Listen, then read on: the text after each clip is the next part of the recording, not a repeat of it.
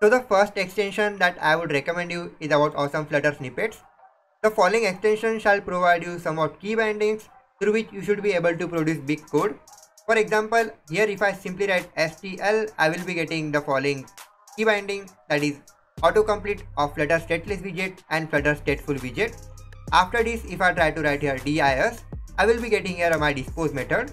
Also, if I write here init, I will be getting my init state method. So you should be using the following extension of awesome Flutter snippets.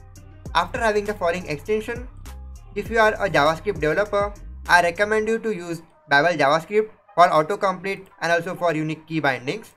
After Babel, you should be using better comments for commenting better. Yeah, that was a pun. So you should be using better comments for highlighting your must-have comments, that is over level of 1, 2 or 3 accordingly. And after that, if you are using block as a state management, I would recommend you for using the following extension of block. This extension is provided by the author of block itself. By using this extension, if I move back under my code and try to write here BLOC, I will be getting variety of options for writing all of my block code. For example, I should be using block builder, that is I can use block builder, or if I write it again, I can use block consumer with simply key binding after writing BLOC. After having this block, alright, let's do this here.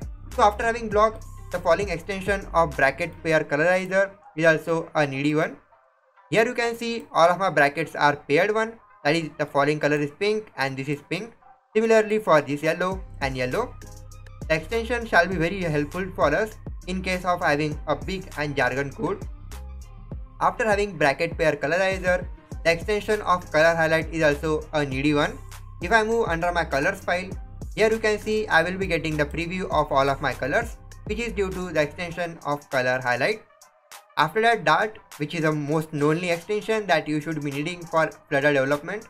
And after that, in the case of generating Podo class, you should be using Dart data class generator, which is currently under a beta version, but sooner it will be under a live one.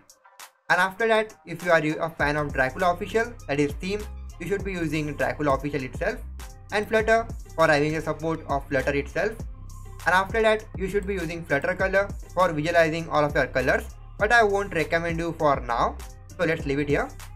And for the integration of Git, that is your Git account, I recommend you to use GitHub, which is the official extension itself by the author.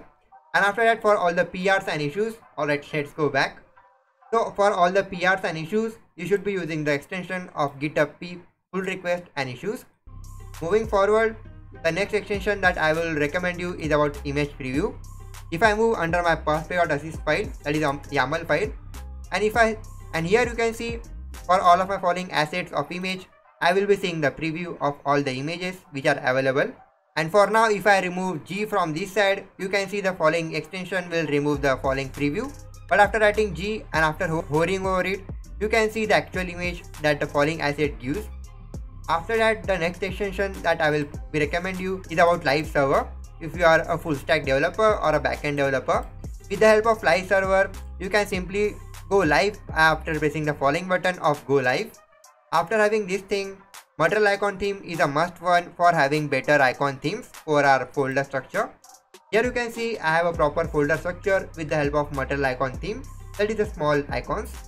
After having material icon theme, if you are using MongoDB, the extension from the official website of MongoDB for VS Code is a must needed for watching all of your tables from a VS Code itself. And after that, one dark proof for an awesome theme of VS Code.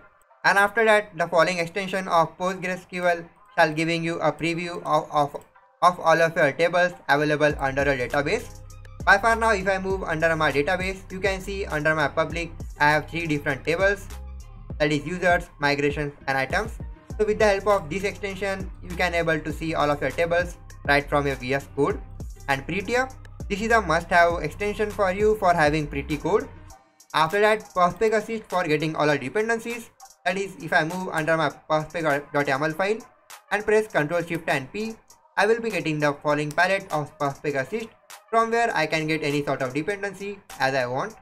And after that, if I move down, I won't recommend you for using a REST client. Instead of having a REST client, I recommend you for having the following extension of Thunder client. Thunder client is very useful for us for testing all of our APIs. Now generally what any developer shall be doing is simply opening his Postman, that is for testing all of his REST API. And if I go under my Thunder client and create a new request, you can see you can simply get, put or post, that is do any sort of operations on your REST client within Visual Studio Code. And after that, the last extension that I wanna give you is about To-Do Tree.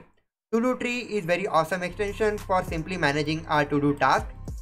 By far now, if I go under my extensions, under my To-Do Tree, here you can see I have some of the pending tasks under both of the folders of Twitter clone, under Android and under Windows accordingly. So these are some of the most useful extensions if you are using Visual Studio Code under your Flutter development.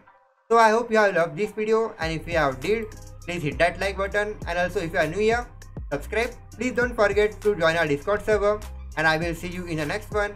Goodbye.